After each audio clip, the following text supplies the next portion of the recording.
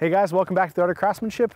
My name is Dustin and today we are outside. It's a beautiful day and we're going to be trimming down this log here to make a jointer's mallet. Now I'm going to show you how we can do that using all hand tools. I'm going to start off by trimming this down with a saw, splitting it out with an axe, and then kind of shaping it down with a hatchet from there. And we'll move back over closer to the shop and I'll use my draw horse and a draw knife and a few other tools to kind of shape it the rest of the way. Use an auger bit to hand drill through, and then we'll shape down a handle and put that through and wedge it in as well. And the great thing about a wooden mallet and a jointer's mallet is that it's a really versatile tool to have in the shop. It's great to be able to have, a hammer and a mallet that has a lot of mass behind it, but is softer than most of what you're going to be using. So if you're using a chisel with it, which a jointer would be using, you're using a chisel, you're hitting the back of your chisel with a wooden mallet and cutting out your joints for woodworking. If you're splitting out a piece of wood and you want to hit the back of your axe to split it, you don't want to hit it with another axe because you can mushroom out your metal. So you can use a nice heavy wooden mallet. So it has a really great all-around use to it. So let's go ahead, we'll get started, we'll trim this log off, and then we'll shape it down from there.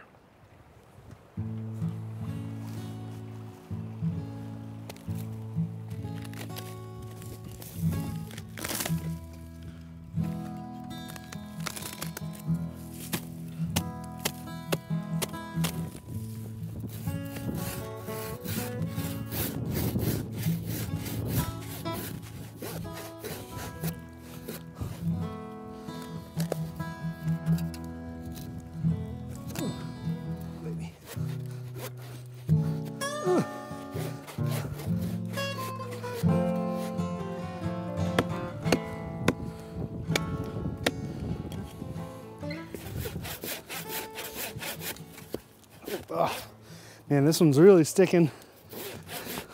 Let me give another saw a try.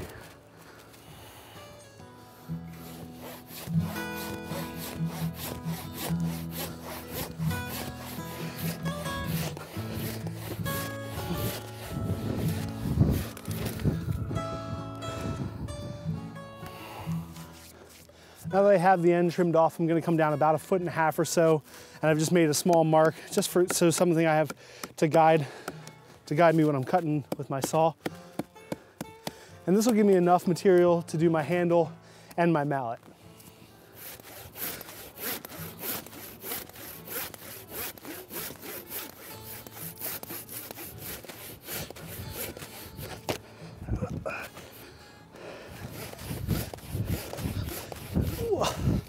Now this wood is still pretty wet, even though it's been down for a while. So it's really grabbing my saw. I'm gonna use my axe now. I'm just gonna cut in a back cut, trim this down some straight to this cut to relieve some of that pinch.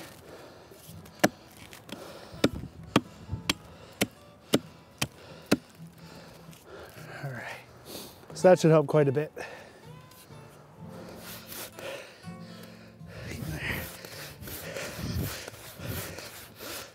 Man, this is so tiring, guys. Shows you why I'm an axe guy, not a saw guy.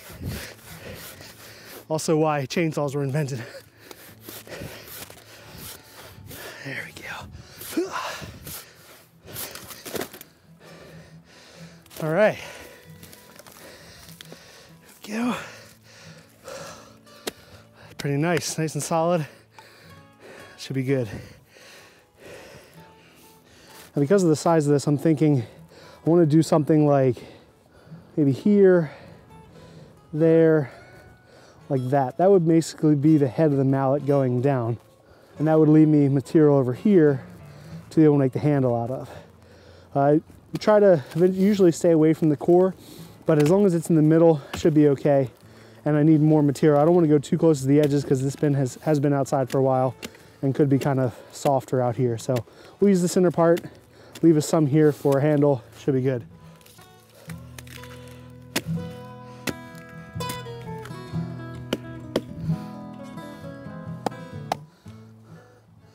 I'm just gonna start by making a couple marks going where I want it, and then we'll add some more pressure behind it, and hopefully I can get this to crack straight down this line. A little bit at a time.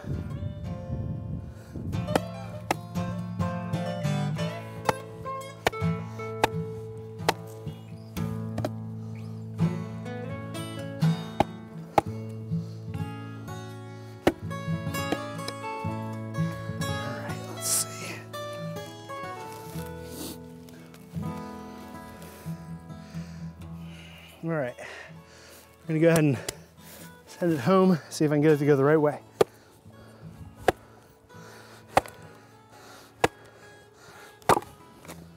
All right, not bad. So it actually worked really well, guys. I was surprised, you know, putting those relief cuts in the side actually let this run down that cut almost exactly. It did turn a little bit, and that was the way the grain was going, but it still helped to follow that grain there, which is good. This gives me plenty of wood here for my handle, as long as I want it to be. Whoop. And then also plenty of wood in here for the mallet head. I'll probably end up cutting it right down the middle where this knot is. Probably be able to get 2 mallet heads out of it.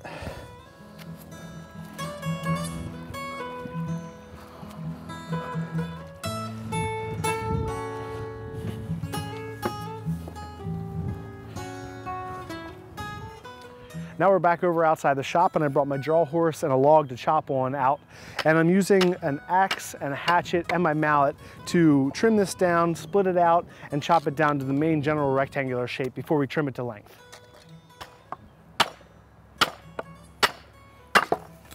Oh.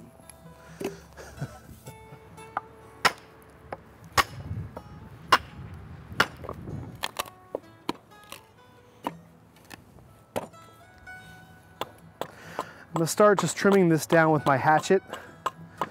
Kind of get this whole thing into a rectangular shape. The grain made it twist a little bit, which is okay, but I like the way that I have a nice rectangle on the top. And right about where this knot is just a little bit bigger than my current mallet, which I think would work really well.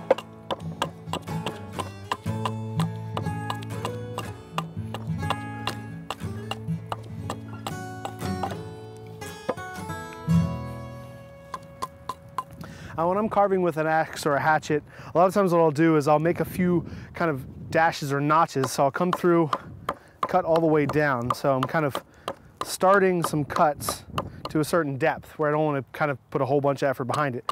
Then I can come back behind and go at an angle, kind of clear out all that wood I just kind of notched. So it works pretty well to kind of work your way through this and do it a little bit more progressively instead of just full chops and trying to take off big chunks at a time.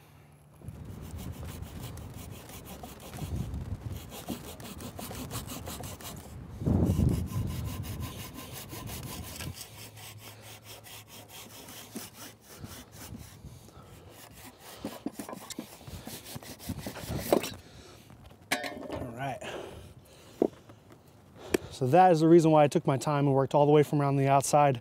I wanted to make sure my cuts came all the way together in the middle without too much of an overlap. And that looks really good. I'm really happy with that. Now that I have it trimmed down to size, I'm gonna go back to my hatchet and do a little bit more shaping to get it nice and rectangular all the way.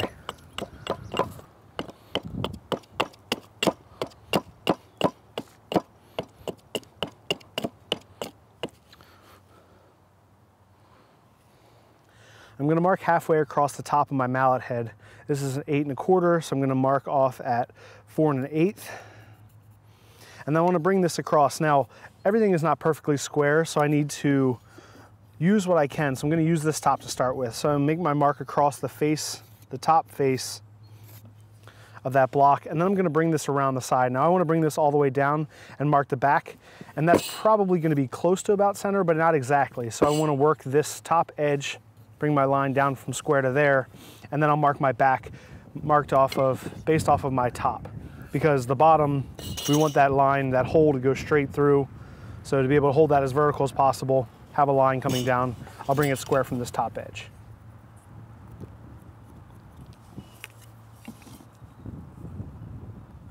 I'm gonna use a bit and brace to bore out this hole, and I'm using an adjustable bit. This is one that you can actually change the size on, and I want to get it bigger. The biggest one that I have in my shop is a 1 inch, and I wanted this hole to be bigger than 1 inch. So I actually have this set to cut a 1 1/4 inch hole.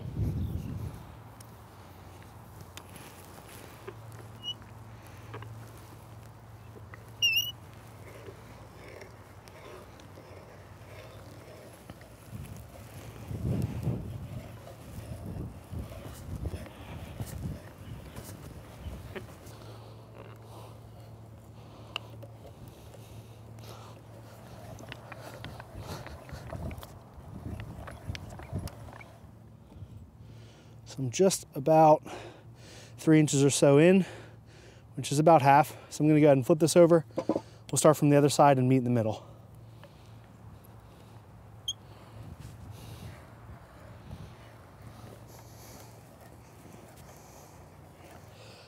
I just felt it come through the other side. I'm gonna do a couple more twists and I should be able to come out the other side. Just wanna be careful how much pressure I'm putting down now. Whoop, whoop, there we go. There.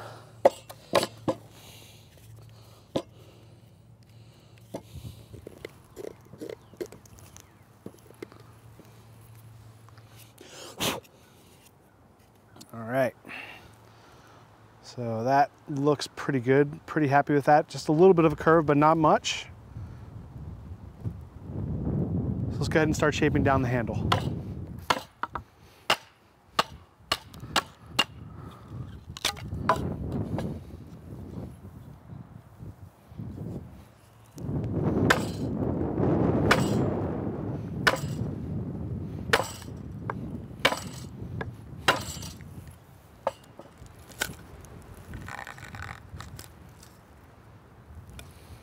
So that's really good. It actually gives me two pieces that are both usable, but this one I can trim this off. The knot is still in this one, but I'd rather have it split on that side. I can trim that knot off, and we have plenty of usable wood over on this side.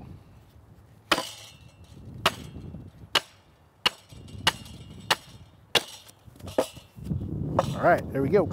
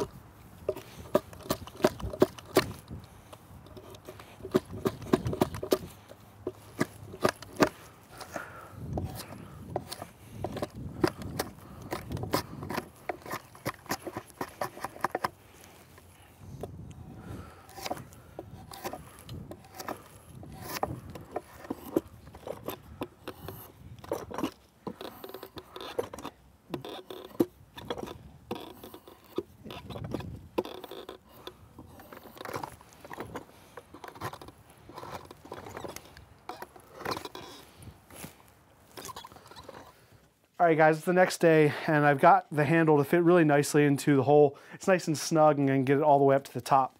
Now obviously this is a bit big. This is like Thor's hammer Mjolnir. I don't need a huge hammer like this. Now this is my normal mallet that I use in the shop and I want it bigger than that because I don't need two of the exact same thing, but this is just a bit big. So I'm gonna take some time. I'm gonna take about maybe an inch or so off the top of this, clean up the sides, narrow it down just a bit, clean everything up and get it about the right size before I move on to working on the handle some more.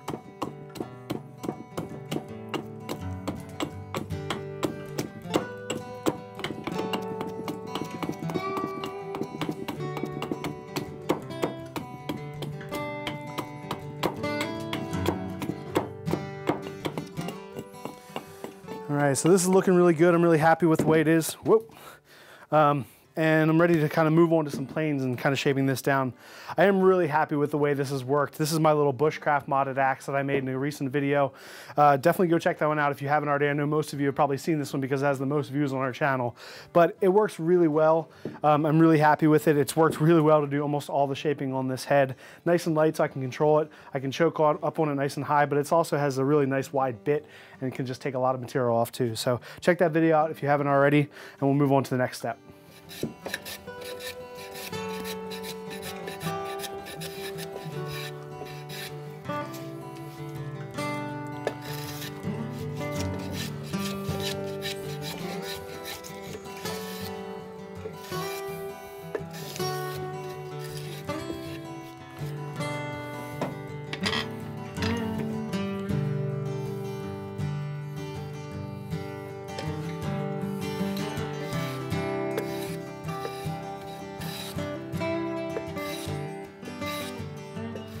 Looking nice. Just a little bit of a crown to all four sides, which I like. It's a much more usable, manageable size now. So I'm gonna go ahead and use my plane to add a chamfer to all these edges as well as the face, just to clean it up, smooth it out a little bit, and keep things from kind of chipping off when I'm using it.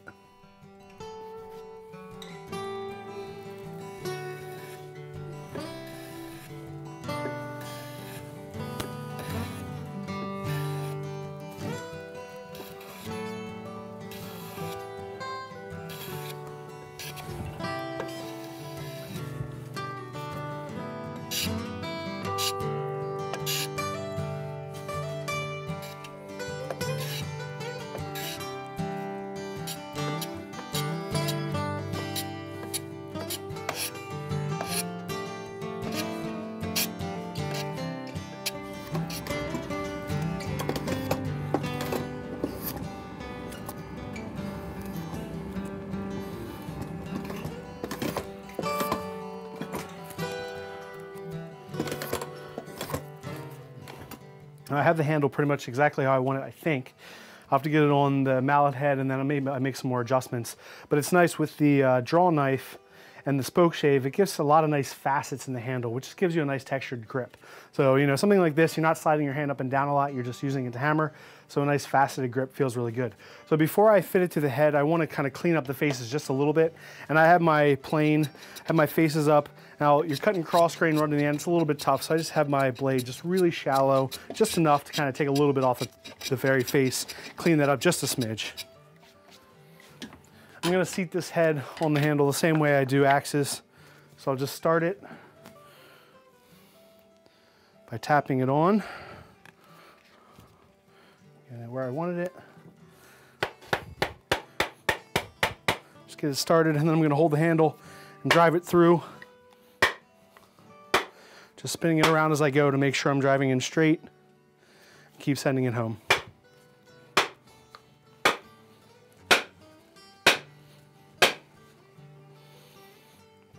All right, so that looks pretty good. It looks like it's as far as I'm gonna get it to go right now.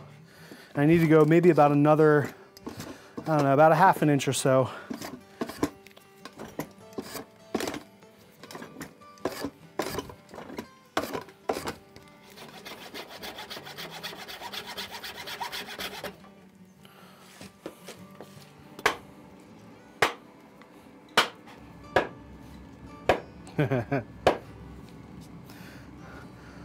All right, that looks really good. I have plenty of material hanging out. So we're gonna drive this back through, and we'll cut our kerf, cut our wedge, put it back in and send it home. I'm gonna be cutting the kerf across the grain here, so that way to avoid splitting the handle grain. Now the same thing I'm gonna do on the head when I put this on. I'm gonna put it on this way, so that way my wedge, it's gonna run this way, that way the wedge will split and push out. It'll push along the wood grain instead of across it, because I don't want to split the whole mallet head open.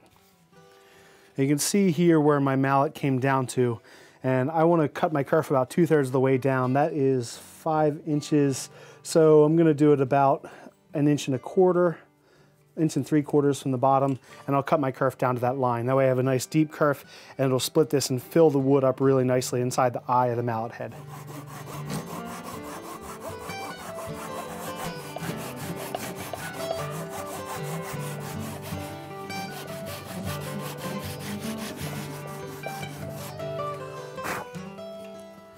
I have this scrap left over from my handle. I'm gonna use this to make my wedge. So I'm gonna use my draw knife first and just work this down nice and flat. And we'll figure out how wide we want it, which is that 1 1/4. Mark it off, get it nice and flat, mark it, and then I'll use my saw to cut the wedge out.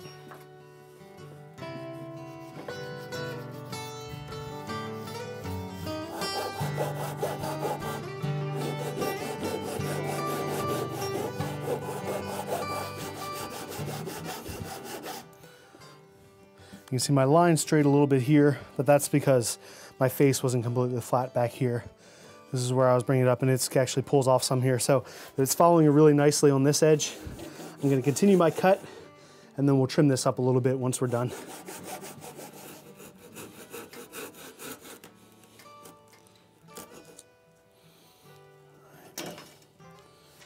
I'm gonna clean the wedge up now with a little bit of sandpaper, and I'll use the sandpaper to clean up my handle and clean up the mallet head at the end.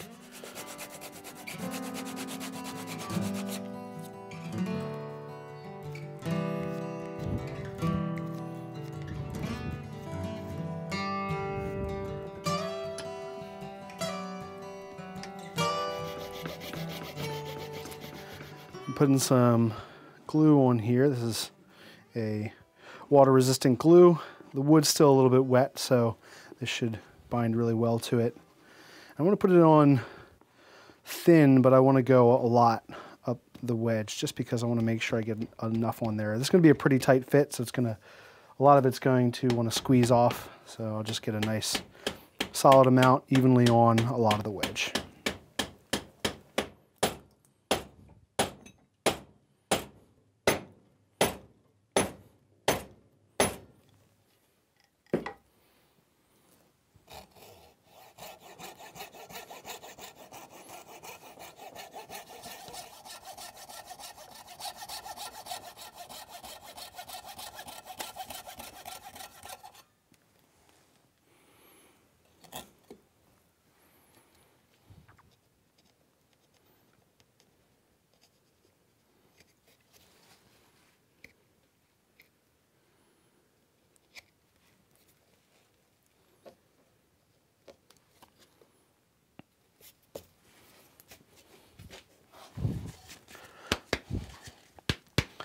That is a beast. That's nice. Handle runs nice straight up and down. Not too heavy. Like it. I'm just gonna go around and just briefly hit everything with some rough sandpaper just to clean it up, get a nice little finished look and take off any little fibers or hairs that are sticking up. Not much.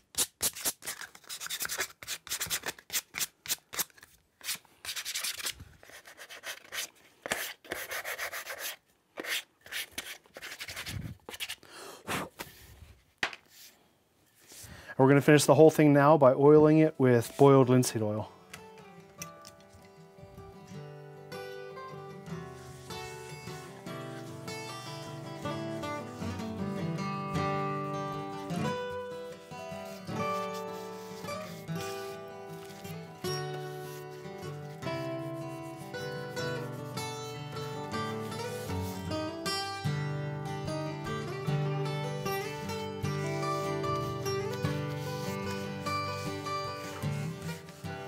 All right guys, well this turned out really nice. It's just a fun project using all hand tools with a log that I cut from outside. So this is green mallet right now. The wood's still wet and it'll still change shape and move over time, but it's really nice having a big heavy mallet. So let's go ahead and give it a shot splitting out a piece of wood.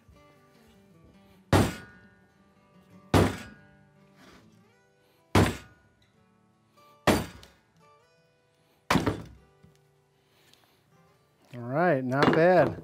Got a few little dings on the end from the back of my hammer here, but that's the point. You want the wood to be softer than the material, and it's actually not very deep. That's why we use the end grain. It's nice and strong. Well, this turned out really good, and it was a fun project working outside and a little bit inside. Just a nice way to use some hand tools, use some wood, and make something that's really useful in the shop. If you guys haven't already, please subscribe to our channel, check out some of our other videos, and please like and thumbs up this video. It makes a big difference to our channel. Also, another way you can support the channel is go over and check us out on Patreon. And please follow me on Instagram at The Art of Craftsmanship. I love putting up pictures there and kind of just building the community through that avenue. So thank you guys so much, and we'll see you in the next video.